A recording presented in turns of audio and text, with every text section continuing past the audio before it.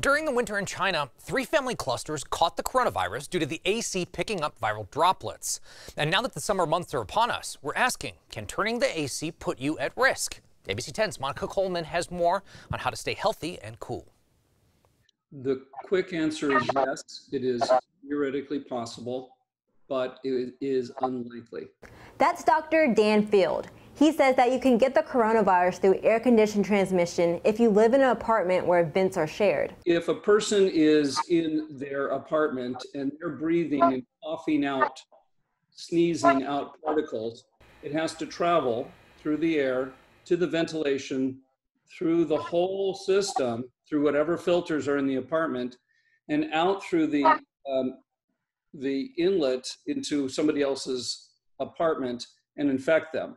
But it's unlikely due to the germ particles getting smaller and smaller as it travels through someone's vent to yours that you would get the coronavirus. You can imagine, since it's split up many times, that the amount of virus getting to the final person is going to be small. Dr. Field says to protect yourself from even the smallest germs, you can wear a mask while in your home, install UV light fixtures, or purchase a HEPA filter. HEPA filter is very good. It gets 99.7% of particles, but only down to a certain size.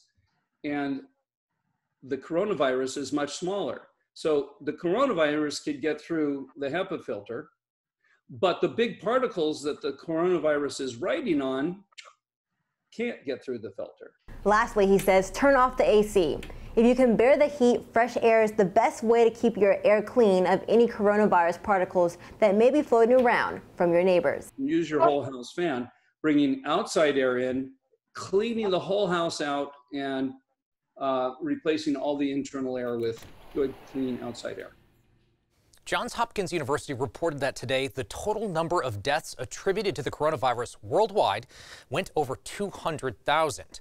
More than 53,000 of those have died here in the U.S. Here in California, we now have more than 41,000 confirmed cases of the virus. That's a nearly 5% jump from yesterday. Our death toll is over 1,600, also up 5%. And several urgent care clinics in the Sacramento area are now offering coronavirus antibody testing. But what goes into it? And does a positive result mean we're immune? ABC 10's Ananda Rochita is investigating tonight. The results can come back within minutes. It could tell us whether or not we've been infected with COVID-19. Right now, for the antibody test, it's in high demand. So it's, I can tell you, today we actually had to close a little early. We got a little overwhelmed. Lincoln Urgent Care uses a finger stick for testing. Results are in within 10 minutes. There's 2 different antibodies we're testing for.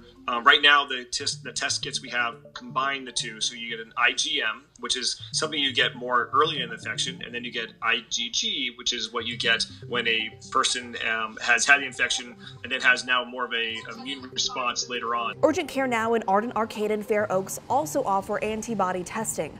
But the blood is drawn into a tube, and you get the results in 1 to 3 days. Health expert Dr. Pyle Coley describes the antibody test as a snapshot of the past, but we have to be cautious of the results. I think it's really important to know that just because you have the antibodies against the virus, that doesn't necessarily mean that you're immune to the virus. There are several antibody tests out there on the market. The FDA granted an emergency use authorization to get more people tested. But Dr. Coley says that may have compromised some of the quality. Normally, if a test is approved for use in the country, it goes through a rigorous process from the FDA. Data shows rapid tests may not be as accurate as blood-drawn tests. The range of testing is variable, so there's some tests that are wrong about 8% of the time, and then I have seen there are other tests on the market out there that can be wrong 30 to 50% of the time. However, the tests, if accurate, can be beneficial. It can help someone else through plasma treatment and help scientists pinpoint what the virus is doing and predict its behavior. If you're planning on getting tested, make sure to wait 7 to 10 days after your symptoms have resolved to make sure there are enough antibodies in the system to detect. Listen to this. A group of Sacramento restaurant owners have pioneered a new program to bring food and company to isolated seniors. The governor's adopting the program for the whole state. ABC 10's Andy Judson has that story.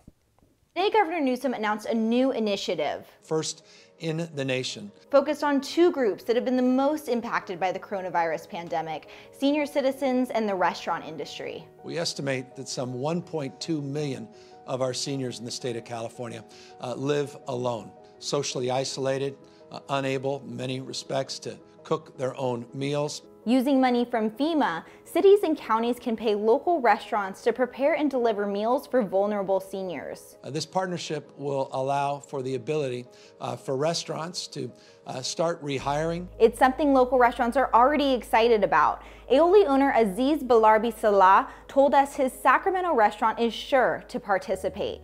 I will bring as many hands-on as I can use. So I'm looking forward to getting a few more people back to work, and I'll I want to provide a wage to whoever I can.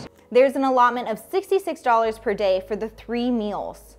We will provide an unlimited number of meals, no cap, 3 meals a day, 7 days a week. It's also part of an effort to provide company during a lonely time. It's not just about the meals, it's about a human connection. In Sacramento, a group of local restaurants led by Chef Patrick Mulvaney have already been serving up thousands of meals to the most vulnerable. Now they're excited about adding more.